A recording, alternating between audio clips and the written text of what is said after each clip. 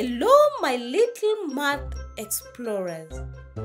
Welcome back to another exciting episode of Math Adventures with Teacher Juliana. Today we are going to dive into the wonderful world of addition and subtraction. Are you ready to join me on this fantastic journey? Yes! Let's start with addition. This is all about bringing numbers together to make them bigger.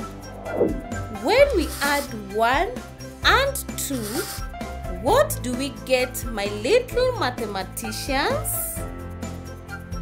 That's right. 1 plus 2 equals 3. Great job! Next up, subtraction. It's like magic, but in reverse. We take numbers away to make them smaller. If we subtract 2 from 5, what do we have? Fantastic!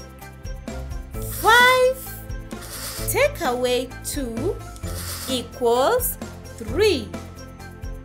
You're amazing! Now, let's combine our addition and subtraction skills. This is where the real fun begins.